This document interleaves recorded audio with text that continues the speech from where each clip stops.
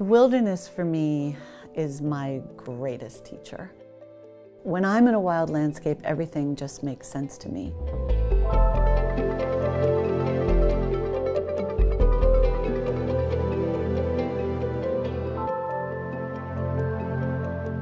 My novel, Go as a River, is about a young woman named Victoria Nash growing up along the banks of the wild Gunnison River on the western slope of the Colorado Rockies.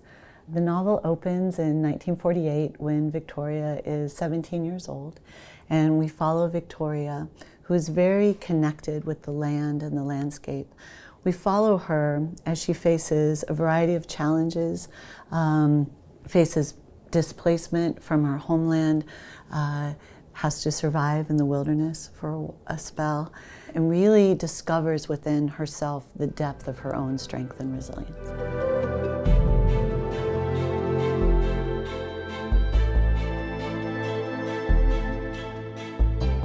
For me, the main lesson of being in a wild landscape is humility. And I think we all benefit from more humility in our lives. When I'm in a wild landscape, everything just makes sense to me. The layers of life and death, an eternal sense to it all. And it puts a lot of my petty concerns, my smaller concerns as a human being into instant perspective. And so for me, it's a strange but beautiful sort of dual combination of both. It gives me, it's humbling, but it's also empowering.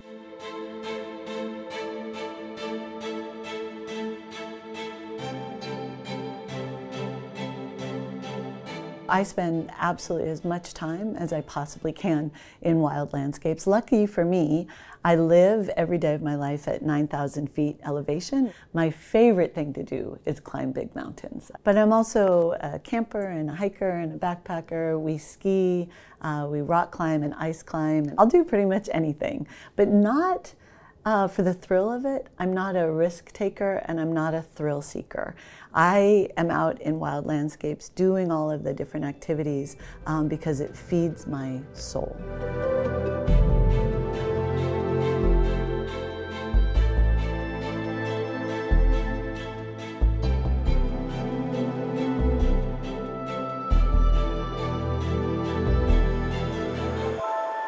I think that one of the ills of modern society that does probably contribute to our lack of understanding of one another is our lack of understanding of the natural world. We have a long history, certainly in American culture, but I think all over the world, of exploitation and separating ourselves from the natural world. And I think that that then does bleed over into many other aspects of society. The idea that we can dominate or that we can use or exploit something that could instead be considered sacred and to our benefit in a different way.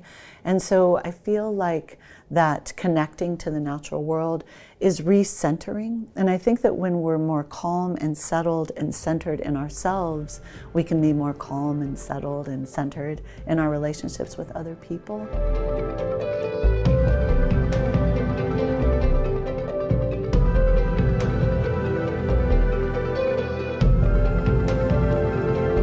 I was a university professor for almost 30 years. I primarily taught writing and literary studies, but I also taught environmental history, literature, and philosophy. I was the founder of the environmental studies program at my university. So I taught a lot of different things as a university professor. But more than anything, I love teaching my students critical thinking skills and how to believe in themselves. And I love to do that through writing and literature. I think that in our lives, everything has its season.